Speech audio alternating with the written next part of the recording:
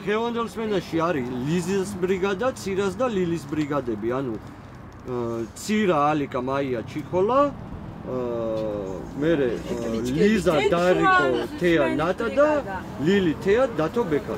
დილით ესეთი არიან? ანუ 11-დან 2-მდე არის ლიზას ბრიგადა, მერე 2-დან 5-მდე ცირას ბრიგადა და 5-დან 8-მდე არის ლილი. ჩვენ დღეს არ გვიწევს. ყვალე ნახოთ ჩაიგო.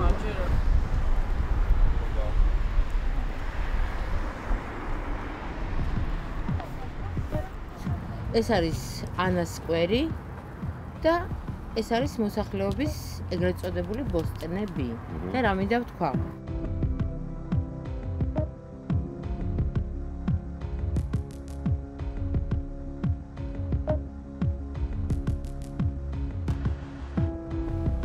პარკეთილის ზემო პლატოზე ეს კარავი თითქმის 1 თვეა დგას. ადგილობრივები 24 საათიან რეჟიმში მორიგეობენ. პროტესტი კი თითქმის 3 წელია გრძელდება, რომ აქ მდებარე სკვერის ახლოს მრავალსართულიანი სახლი არ აშენდეს.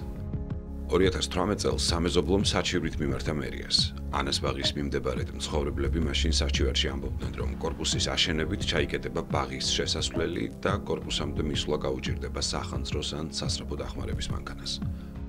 2018 წლის 26 მარტს თბილისის მერიამ დააკმაყოფილა ადგილობრივი მოსახლეობის საჩივარი და ბათილაცნო არქიტექტურის სამსახურის მიერ 2017 წელს გაცემული მშენებლობის ნებართვა. თუმცა მოგვიანებით ევროპულმა სამშენებლო ჰოლდინგმა ისევ მიმართა თბილისის მერიის არქიტექტურის სამსახურს და კიდევ ერთხელ მიიღო იგივე ადგილზე მშენებლობის ნებართვა. ჩემსკენ ითხოვთ კანონიერება და რატომ დამაზარა? ისე რო არ დაზარავდა. აი, ზეგი დამაზარა. აგური უნდა ჩამარტყა, თავში რო წავიდე? უსმენთ ახლა. აუ, ვერ გამაზარდა. ჩვენ არჩეული მერი უნდა მოვიდეს და დაელაპარაკოს ხალხს. აი ამას ძალადობისგან გვიბიძგა ბატონო და არ შეიძლება ასეთი. სანამ არ დაგაზარალებ, ეკამი არ წახვალო. დაზარალება, ფიზიკური დაზარალება კი არა, შენ ყოველ დღეს ზარავი ხდი ამას რომ ვერ შედიხარ, ხო? ამაზე მაქვს საუბარი. სახელმწიფო რომ ჩვენი კანონიერი მოთხოვნა ხოვთ რომ ჩვენი კანონიერი მოთხოვნა რომ მივიღოთ ადგილ მონაცვლეობა დაკმაყოფილებულ იქნას. ჩვენ გვინდა ჩვენი სივრცე, ვითხოვთ ამას უკვე მე-18 დღე და ღამე ქუჩაში ვდგავართ. თუ გინდოდათ, ხო? შუაში ერთ კაკლის ხეს ჩავგავდი და ჩვენი სივრცე იქნებოდა თავიდან ბოლომდე. მაგას გეუბნები. აი, ჩემს აპლაუს ნახავ აქ, ვიდრე შენააში. აი, რაც გესმის, მაგას ვლაპარაკობ. რატომ კარგად დამიმახსოვრე. მე ჩემ თავს ვემუქრები, შენ გერ გემუქრები. აი, ჩემს აპლაუს ნახავ აქ. შენ და რა? არაფერი აქ. შენ ჩემთვის არავინ არ.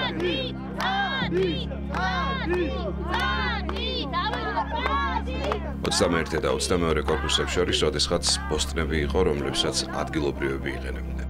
მაგალითად, ანას სკვერი სამნაკვეთად იყო დაყოფილი და 3 ოჯახი ინაწილებდა.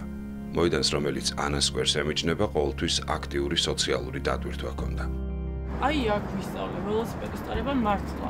ბევრჯერ გადამიტყავებიან მუხლები და ეს ჩემი ბავშვობაა, მე ამას ვერ ამოვშლი ჩემი გონებიდან. 2 წლის ბავშვი მყავს, რომელსაც გასასეირნებელი ადგილი არ დაუტოვეს. ესაც ჩამოვიყვანო, მართლა არ ვიცი. სანამ ამას შემოღობავდნენ, იქამდე ვიყენებდით ამ სივრცეს. აქ ბავშვები ყველაფერსაც აკეთებდნენ, რაც უნდოდა, თამაშობდნენ, ყველაფერს თავი დავნებოდა, სუნთქვას ახერხებდნენ. ეხლა იქ პატარა სკვერი რაც გვაქვს, ანას ბაღი. დედას ვიცი რომ მართლა რიგში ვდგავართ ხოლმე ზაფხულში, როცა არის ბავშვების რაოდენობა, აი არ ვიცი რა, რამდენიმე კორპუსიდან მოდის აქ ხალხი და მოყავთ პატარა ბავშვები. ესეც აღარ გვექნება. რესტორანი და საბანკეტო დარბაზი არ იყო და ძალიან ბევრსაც არც ჰქონდა საშუალება და ხალხი ამ მოედანზე ქორწილებს იხდიდა. სერიოზულად ქორწილებს იხდიდნენ თუ არ რა თქმა უნდა ვთხოვთ მერიას რომ მოგვეხმაროს სკვერის გაკეთებაში თუ არა და ჩვენივე სახსრებით მოსახლეობა ჩვენივე სახსრებით მოვაწყობთ მაგ სკვერს ოღონდ თავარია მიანიჭონ ეს სკვერის სტატუსი და დაგვიბრუნოს ჩვენი ეს ტერიტორია 2016 წლის ბოლოს გასხვისდა და მისი თავდაპირველი მფლობელი რაფიკ აბდელმესიჰი იყო. 2017 წლის მაისიდან დღემდე ამ მიწის მფლობელი შპს ევროპული სამშენებლო ჰოლდინგია, რომელიც აქ 10 სართულიანი კორპუსის მშენებლობას გეგმავს. აქ ვართ მოსახლეობა 6 საათზე მზაკრულად გაჭრეს ღობე.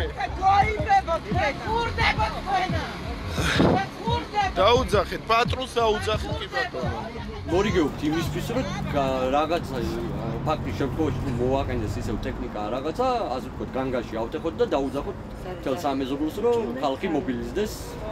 მაგიტომ ვარცხობ ეს. მოიცა რომ ეგ საინტერესოა მოხდა როგორ რა თქმა უნდა, ბრეკაუტ მესენჯერში ვწერთ, საკვირი გვაქვს და ასე შევალებით ვაწყობინებთ ხალხს რომ არის განგაში. დორე ჩამოირბეს ყველა. დაჭასტილება. სრუ განგაში არ მოვაწყოთ. ისე არ გამოგვივიდეს, მე მგელიო.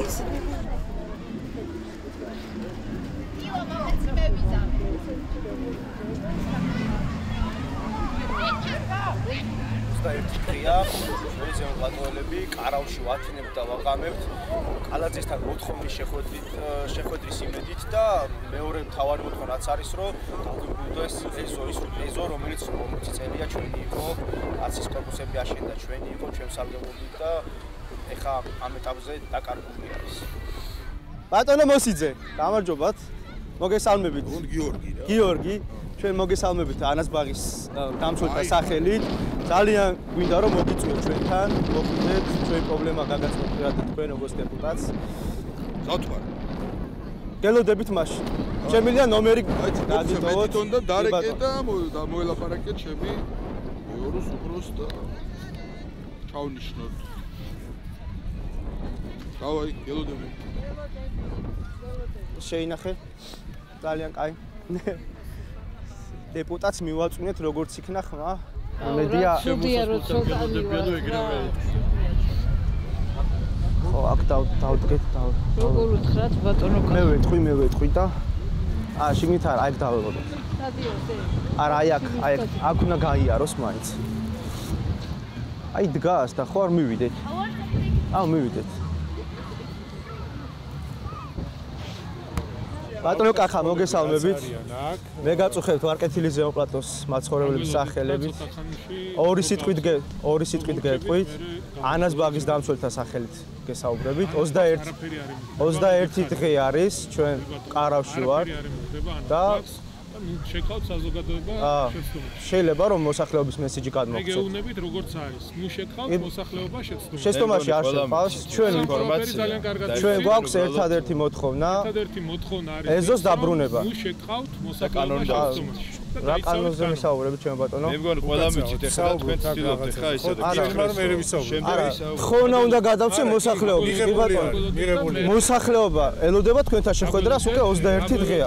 და მოსახლეობა ნუ შეკავთ შეცდომაში არ შეყვას ბატონო კახი აი გითხარით ერთხელ თხოვნით მოვედით თქვენთან შეხვდით მე ორბელიანზე და გითხარით რომ მოსახლეობა ნუ შეკავთ შეცდომაში აი ნუ მეჯიკავები ჩემო ბატონო რა არ ყვირივარ ხოვნა გადმოვგეთით მე ხვეწები ნუ მეჯიკავები ჩემ მერთან მოვედით ხოვნის გადმოსაცემად ძალიან წყარად შვიდობიანად დაელაპარაკებიო და ნუ გვიშლი ხავთ რომ გვესტუმროთ ჩატარდება და დაელაპარაკე მე მეტი რანაირად გითხრა აი ნუ ჩამიდეთ ეს არ არის საჭირო ეს ისინი ჭიდაობა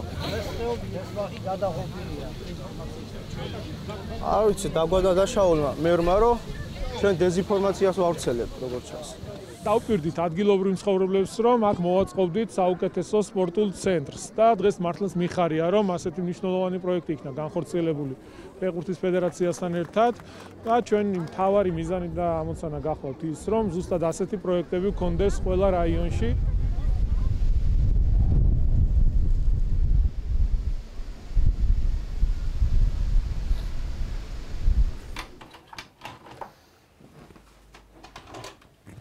აი ვიდრე ანას ბაღი იქნებოდა. გაქვთ ხო ეგ კადრები მანამდე რა იყო იმ ტერიტორიაზე? კი, ეხლა გამოჩნდება აქ ანას ბაღი არ ჩანს საერთოდ, მაგ დროს არ იყო ანას ბაღი, იყო ბოსტნები და იყო აი ხეხილი ამ ნაკვეთებში და სწორედ ეგ კადრებია. ეხლა ჯერ ბავშვები თამაშობენ იმაში ეზოში და მერია გადაბმული ის კადრები. ესეც იგივე წელია. აი ეს ჩვენი ბაღია, 99 წელია. 1999 წელი. ეს ჩვენი ალუბალი. აი ეს ჩვენი ნაკვეთია. აი ანას ბაღი არის აი აქ. ეხლა არის ბოსტანი. ანას ბაღი არ არის, კარგად ჩანს. უბრალოდ ეს მომენტი იყო და სამახსოვროდ გადავიღო. აი არ ჩანს თელი. სარიელი ადგილი რო არის კი. გამოჩნდა. კორპუსი მთლიანად იკავებს ამ სივრცეს, წარმოიდგინეთ, არა მარტო გრძელი კორპუსია, განიერიც არის.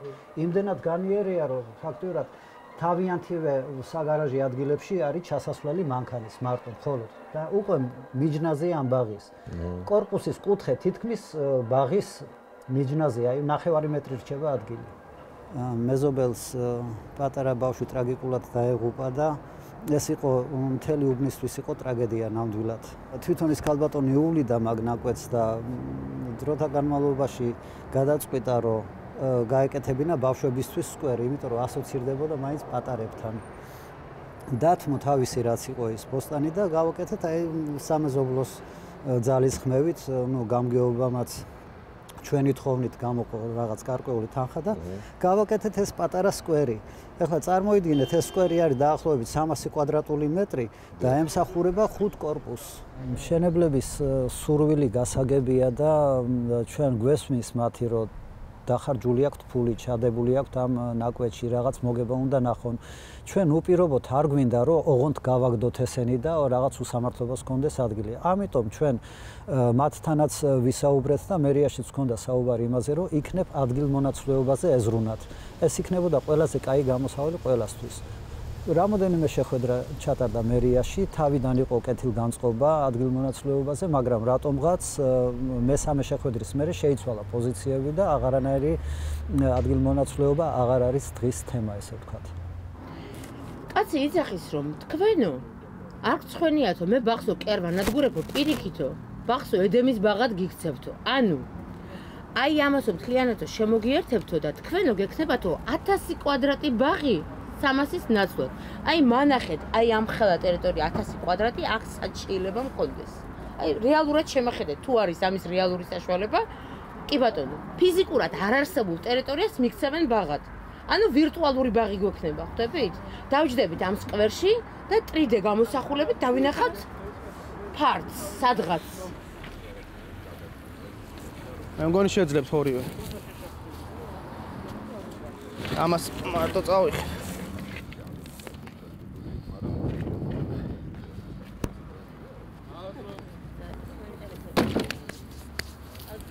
არ წახვიდეთ ისე რომ ერთი ფოტო უნდა გადავიღოთ ერთად.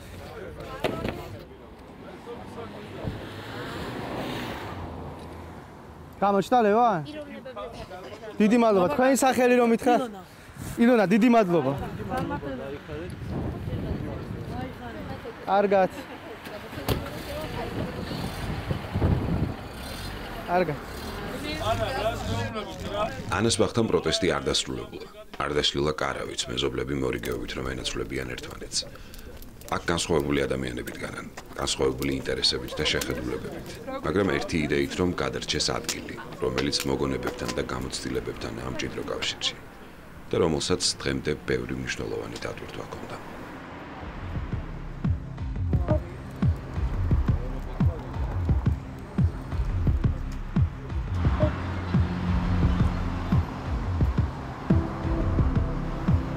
მე ვარ ლევან ქართველიშვილი, 6 შვილის მამა. აქ ვითხოვ ჩვენი შვილებისთვის ჯანსაღ და უსაფრთხო გარემოში ცხოვრების უფლებას. მესამე წელია უკვე ეს ეზო ფაქტიურად წაგვერთვა, დაუკითხავად და 32 დღე არის დღეს, რომ 24 საათიან რეჟიმში ვართ გადასულები ჩვენი ეზოს დასაცავად. მე ვარ ლიზა სანაია, აფხაზეთიდან და არ დამიკარგავს იმედი აფხაზეთში დაბრუნების. მაგრამ სამწუხაროდ დღეს მუნიციპალიტეტი გვაყენებს ისეთ მდგომარეობაში, რომ ამ ეზოს დაბრუნების იმედი თითქმის დაკარგული მაქვს. დამიბრუნეთ ეზო. მე აქ მდგევარ 32 დღეა უსამართლობის გამო. და ეხლა ვიბრძვით ჩვენი შვილების სიცოცხლისთვის. ჩვენ შვილებს გვინდა რომ გქონდეთ ჯანსაღი გარემო, სუფთა ჰაერი. ჩვენმა მერმა თქვა, რომ ქალაქის განვითარებისთვის საჭიროა კორპუსების მშენებლობაო.